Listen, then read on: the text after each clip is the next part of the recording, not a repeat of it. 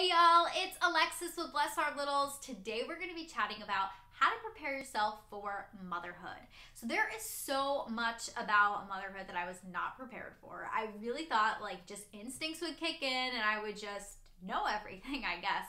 I was so ultra focused on my labor and my delivery that I never once thought about like preparing or even doing research for postpartum and for motherhood and being a mom and like all of that stuff.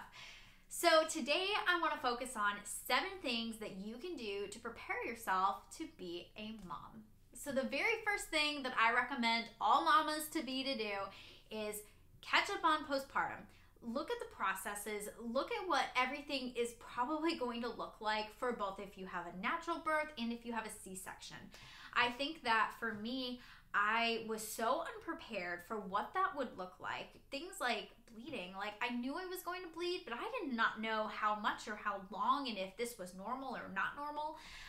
And my legs swelled up like huge. I had this rash called PUPPP. I think that's how many P's it is. But it's this rash all over your body. It's super itchy. I had no idea that these were even possibilities. And I know for some mamas, they also struggle with postpartum depression and with postpartum rage or anxiety. And as much as like I would like to say like, you know, those things will never happen to me. Like, I don't know if they would ever happen to me. And so I think going back, I wish I did a little bit more research on that. Now, I do have an awesome resource for you to look into. So her name is Carrie, and she is on Instagram. She also has a website, but she is an RN and she just talks about everything that you would need to know for postpartum. Everything from postpartum rage to breastfeeding and even things like baby reflux. I mean, she's just a great resource and all of her stuff pretty much is free. She does have a couple of courses that you can purchase, but I mean, all her stuff on her Instagram in itself is just amazing. It's been so helpful for me. So I would go and check her out and I'll link that below. So number 2 is breastfeeding. Learning everything there is to know about breastfeeding, especially if that is your plan. If your plan is to breastfeed, I want you to know it is not easy. It is not something that you just pick up and it just happens. I really thought that was how it was going to be, and you need to know a thing or two about it before doing it. I actually watched some videos by Bridget Tyler. I'll go ahead and link her below as well. She is a birth doula, and so even if you're looking for things for birth, she's an amazing resource for that.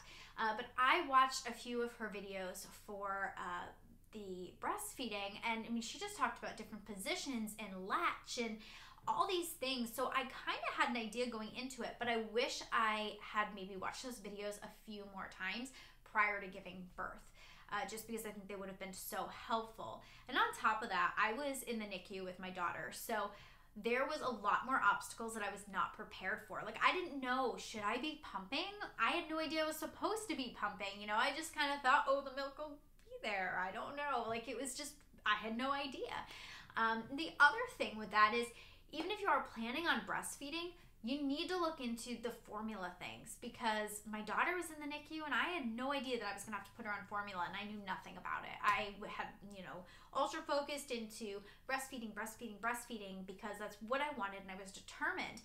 But I never knew that there was a possibility that for a few days she might need to be on it. So I just wish I knew a little bit more. So definitely do your research into everything about that.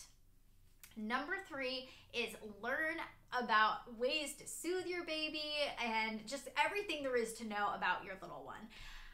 I definitely just this part was instinct. I was like, oh yeah, I'll just get it. I'll just know. And you know, for the most part, my little girl was so easy and it was not hard to soothe her.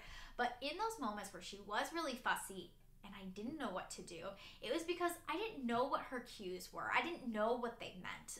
I didn't know what her cries meant, and I wish that I had spent more time learning about those things. There's something else that I'm just now learning is there's this thing called wake windows, and she's gonna have leaps, and like, I'm like, what are these things? So get to know all the ins and outs about your baby. If you're looking for someone who does like sleep training, or they talk about how to get your baby to sleep better. Melissa from the Sleep Consultant, I think that's what it is, but I'll link that below too. She is an amazing resource for that. I know a lot of people also like taking care of babies. I like her stuff. I have not done her course, but I just don't feel like she has as much free resources, and so that's kind of why I liked Melissa a little bit better. Now, number 4 is plan a date with your husband. Let's just say once a week prior to your due date. I wish that we had done this because I went 4 weeks early and we just never had that last, like, tonight's the night that we get to just be together and enjoy each other's company. So looking back, I wish I had a date night. So make sure you plan a date night. I'd say once a week. Number 5 is going to be have conversation with your spouse about all the baby things, all the things that we just talked about, the breastfeeding, postpartum, baby just getting fussy, what things you can do. Learn this stuff together so you are working together. That was something that we kind of did, but I wish we did more of. I wish we had more conversation about, you know, this is what we do when the baby cries. This is what postpartum is going to look like, because I think he would have been more prepared and I would have also been more prepared. Like, just learning together, we could have just worked everything out together. So anyway, that's what I would do. Have conversations about budget, those kinds of things. You could do this on your date night if you'd like, but I think it's super important to have those conversations with your spouse. Number 6 is pray for your postpartum, your motherhood journey. Pray for it all. I was so focused on that positive birth story and just praying that God would make that be successful and quick and all of that I really lost sight of the motherhood piece of it. And I think that it's so important to be praying that we would be a good mom and that he would just help us to know, like, how to mother and just how to have those instincts, and that he would be there through it all, and for him to help us to learn how to give ourselves grace and all of these things that we need from him. We need him to be able to function properly as a mom. So just learning really how to pray for my motherhood journey would have been super helpful. Number 7, last but not least, is self-care. So I think this one was pretty obvious, but that's why I left it for last. Because self-care, okay, when I first thought about self-care, I was thinking to myself, you know, oh, that means like go get a pedicure, plan this, plan that. Like, no, I'm learning, no, that's not what that meant. I think that there is one thing that you need to do when it comes to self-care, and that's just create yourself a kit. Create yourself a postpartum self-care kit that is all for you. Maybe it's like a special lotion. Maybe it's a new bath soap. Maybe it's just, you know, nursing things and snacks, and like have all this stuff to pamper yourself, because your body is going through so much, and it's really nice to just have those things that just make life just like a little bit sweeter. The other thing that I would highly recommend is grabbing some clothes that you actually like and you fit into. I kind of assumed, which I feel very naive for, but I really assumed that I would just fit into my pre-pregnancy clothes after I gave birth. I thought, oh, my body will pretty much go back to normal. No, it did not.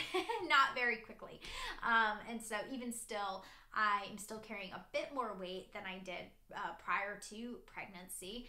And I'm not 100% fitting into all my pre-pregnancy clothes. So there's just something about having some shirts and some pants that like fit and feel good that just make you feel better. So just take care of yourself. Take that time for you, and prepare that prior to having the baby, because then once baby comes, it's all you're thinking about, and that's all that matters. And so it's just really important to kind of plan that stuff prior to having your little one. So yeah, that's it. That is everything. If you had something that helped you get ready for motherhood, or something that you wish you did to get ready for motherhood, go ahead and comment that below. So that's going to wrap up this video. If you have any questions, let me know, but that's it. So hopefully you guys have a good week, and I'll see you next time.